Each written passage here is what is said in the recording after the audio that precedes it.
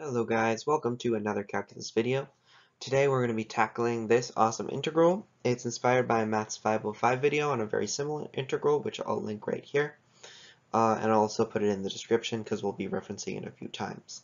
We're going to solve it using this box contour, which is the same contour that Maths 505 used to evaluate a very similar integral.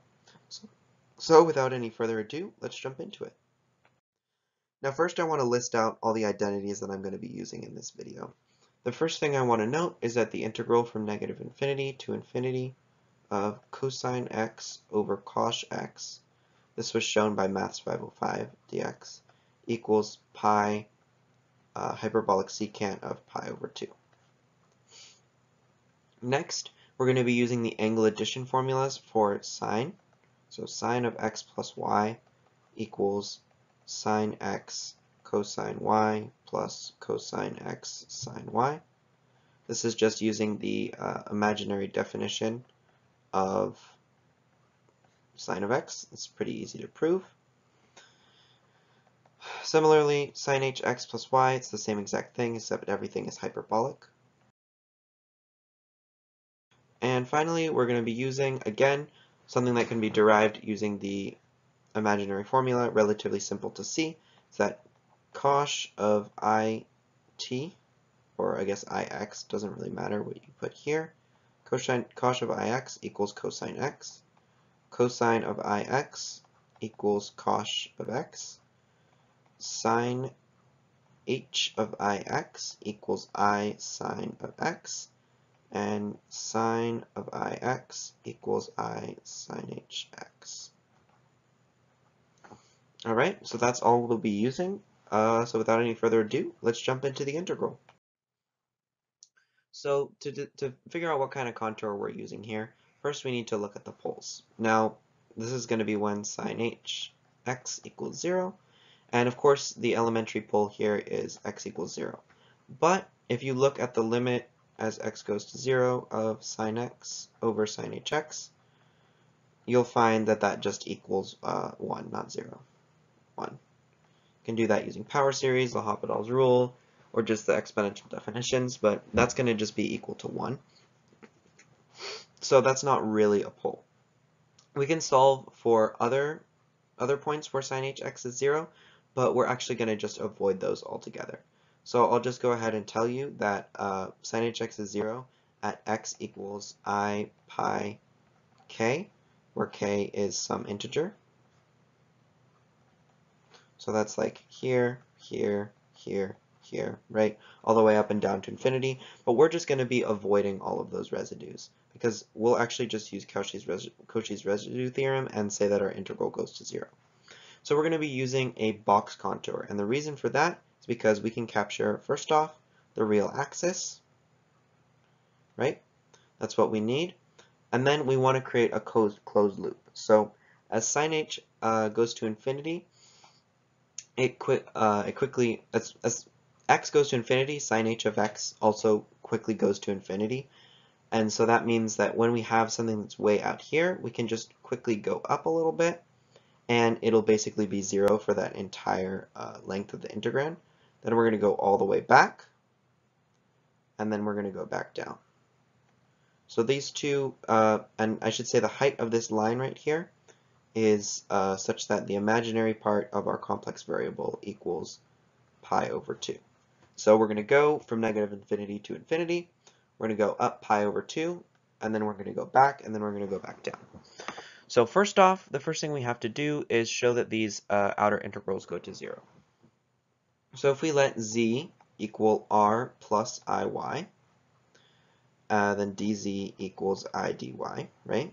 And so we're going to end up with the integral from y equals 0 to y equals pi over 2 of sine of z, which is sine of r plus iy, over sine h of r plus iy.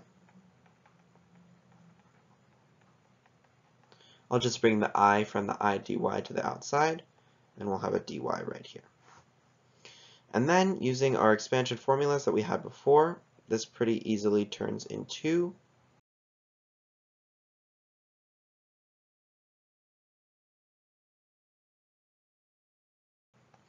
And so as you can see here, we have this nice expansion.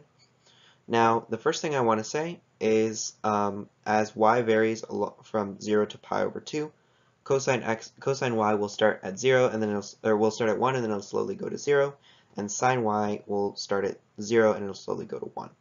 So if we look at the bottom here, sin h of r and cosh of r are constant, and they're both equal to a very large infinity, right? Because we have that exponential on the inside of sin h and cosh. So this bottom is pretty much going to be infinity for the entirety of the integrand. Now the only part where they won't exactly be infinity is, of course, as I said, at pi over 2, this will be 0, so this whole bit will be 0. But at pi over 2, this will be 1, and so this will still be infinity, right? Similarly, at y equals 0, this right term will all be equal to 0, but this will still be infinity. And since this one is imaginary and this one is real, we don't have to worry about any situation in the middle where they'll kind of like cancel each other and this bottom will not be infinity. So since the bottom is infinity for the entirety of the integrand and everything up here is just a positive non-infinity real number, this entire integrand is 0, and that means that the entire portion of the integral, we're looking at this portion right now, just goes all the way to 0.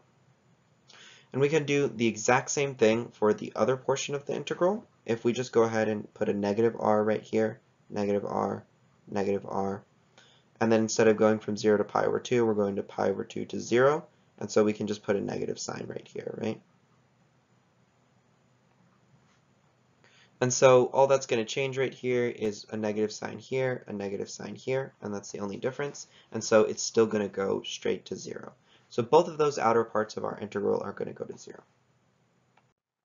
So now let's look at the other parts of our integral. This red part is our real axis part, and this is just the integral from negative infinity to infinity of sine of x over sine h x dx, which is equal to I, we'll say. We also have this blue part, which if we make a quick substitution, z equals I pi over 2 plus u, then dz equals du. And this upper integral, or I'll just, I don't know how to signify it, just like blue, is going to be the integral from u equals infinity to u equals negative infinity of sine of u plus I pi over 2 sine h of u plus I pi over 2 du. And so we'll go ahead and flip this integration right here and put a negative sign in front. And then we'll just go ahead and expand it.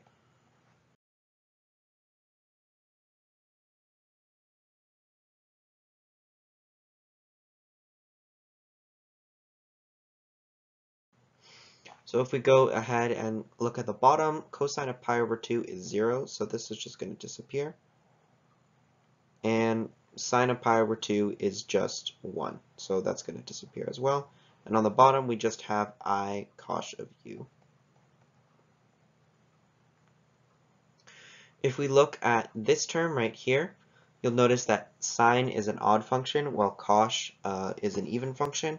So the integral from negative infinity to infinity of sine u over cosh u is just going to be 0. So this whole term is also going to disappear, and cosh of pi over 2 is just a constant multiplier. So we're going to end up with this.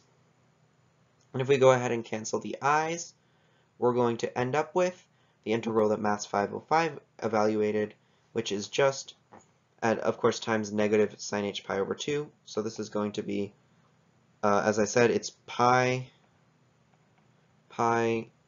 sec of pi over 2, right? And times sine h pi over 2, this is just going to become hyperbolic tangent of pi over 2. Right? All right. And so now we're ready to do solve our integral. So as we said in the beginning, we have the integral of f of z dz is equal to 0, and that's just equal to I plus this other integral right here, which is negative pi tan h of pi over 2.